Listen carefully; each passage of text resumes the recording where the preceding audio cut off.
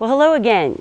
In the last two presentations, you saw information about how to conduct a major county-wide waste characterization study, and also how a food sort was conducted at an Illinois community college. Now I'm going to show you a few tips and pointers about how to conduct a simple waste sort for your own household garbage so that you can determine what can be recovered for recycling, maybe shouldn't have even been there in the first place, what could be recovered for composting, and what small amount might actually really have to be discarded.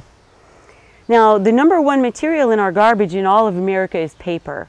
So leave yourself plenty of room. Come outside on the driveway or in your yard, or even if you live in an apartment, you can do this. Just spread out an old shower curtain or a blanket or something on the floor. Put your sack of garbage in the middle and lean down, leave yourself plenty of room around it. Since the number one type of garbage that we throw away is paper, leave plenty of room close to yourself to sort paper into. If you live in a small household like mine with only one or two people, you might not have very much garbage in a week. Truthfully, I had to raid my recycling bin to get samples of the materials that go in a lot of people's trash in a week. Be good to yourself if you're going to do this. Pre-sort a little bit, put food waste into a plastic bag of its own so you're not actually handling the mucky food waste. I've got several little bags already sorted out in this bag of garbage just to give you an idea of what categories there are. So number one, paper. This is called chipboard. This stuff that's on the inside of toilet paper rolls, paper towel rolls, cracker boxes, macaroni and cheese boxes, containers for milk, and or some sorts of juices like this. This is paper. It's a specially kind of plastic coated paper. But for these purposes, put it into that paper category, even though it typically cannot be recovered for recycling.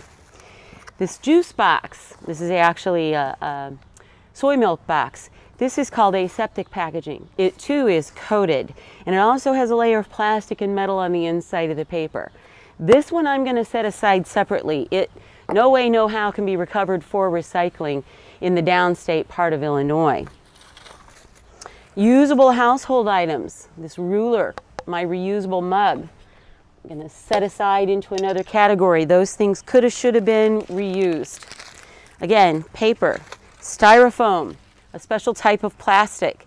And this is number 6 plastic. This doesn't look like styrofoam, but indeed it is made out of recycled styrofoam.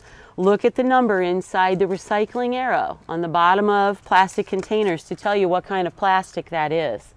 So set plastics in their own category. Again, a ribbon, this could have been reused. More paper. Pull the plastic liner out from inside of it. Put that over here with the unrecyclable plastic. And this is a coated kind of paper for shipping.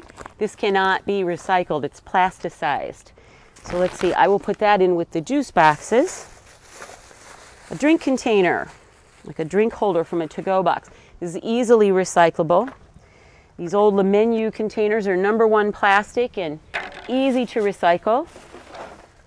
Virtually all juice boxes, juice bottles and number 1 soda bottles are number 1 plastic, readily recyclable.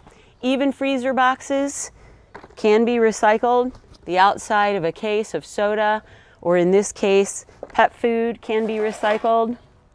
This is number 1 plastic. Set it over there with the plastics. Metals, aluminum, I'm going to set in its own category.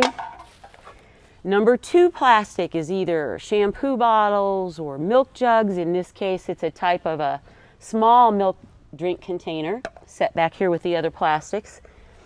Yogurt containers often are number 5 now. Doesn't really matter. In most areas of the state now, we can recycle numbers 1 through 7 plastics, except for number 6. So unless they're not recyclable plastic, I'm going to kind of stick all my plastics in the same area. Here's more of that unrecyclable styrofoam and number 6 plastic. Steel cans, tin cans from my pet food containers. Set back here near the aluminum, a type of metal. Number 2 plastic. Okay, so down here to the bottom, I got a little bit of food waste down here. This is number 1. It can be recycled.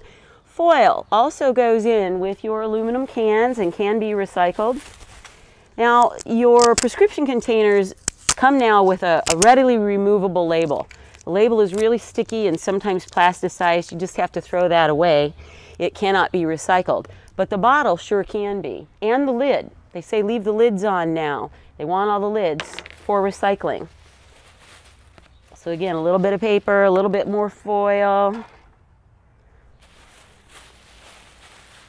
And I've got a part of a rotten pear in the bottom of this sack. So I'm just going to weigh it sack and all as part of food waste. I'm going to set this over here. Paper. Plastic bags can be recycled if you take them back to the grocery store. They usually are not collected in curbside programs. Foil containers like to-go food can easily be recycled as well. I don't even know what this is from. It's some sort of a spongy thing, like a piece of insulation. It cannot be recycled, but it could be reused. I'm going to put it in the reuse category.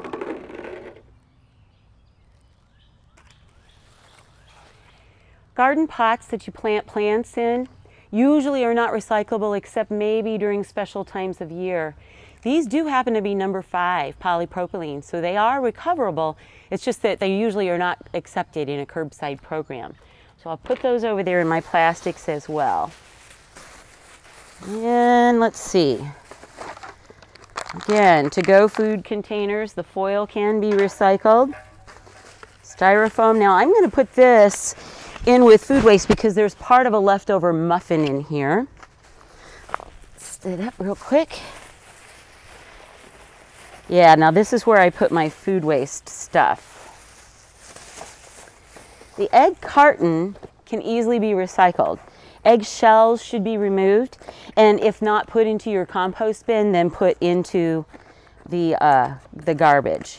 In this case, I'm going to put my egg shells in with some food waste and put the egg carton in with the paper. So there's my food waste pile. Let's see. Got part of a bottle here of dressing, salad dressing that went bad. Now, the bottle itself is recoverable. The dressing is not. There's not very much dressing in the bottle at the bottom of here, so I'm going to set this aside for the glass category. Got a yucky little leftover bit of a cheesecake here. It goes in with the food waste. Its container cannot be recycled. A sack of leftover nacho chips that are yucky and old. The rest of this stuff is like a leftover sandwich, some things like that. Again, the plastic bag is very lightweight. I'm just going to put all of the food waste into its own bag and weigh it as its own category. One last note, landscape waste is banned from Illinois landfills. So it has to be set aside. Leaves, grass, that sort of thing have to be raked up and set aside separately, typically collected either in paper yard waste bags or containers specifically for a yard waste route, not blended in with garbage. I have very little of that in here. I will take the time to set it aside over here with the food. It's probably not going to weigh on my simple bathroom scale. Understand, though, that if yard waste were not banned from Illinois landfills at certain times of the year, yard waste makes up to 30 or 40% of the overall waste stream, mainly in spring and fall when we're doing a lot of that raking, okay? In your waste sort, we probably don't really expect you to manage or weigh much of the landscape waste because it is banned from landfills. It's just something to be aware of that could be set aside easily for composting. When you've got your categories all arranged, okay, here is my pile of plastics, some of which are recyclable and some of which are not. Here are my piles of metals. Here's a pile of paper. Here's a pile of paper that is not recyclable.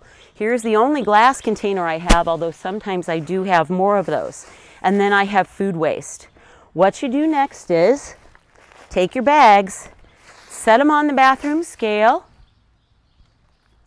and then take note of that category and write down its weight. And do that for each one of these categories. Just write down its weight, tell how many people are in your household, that this was 1 week's worth of weight, and then maybe do a little chart or a graph. Add up the total number of pounds and the percent of each of these waste categories. There you have it. You've done your own home waste sort.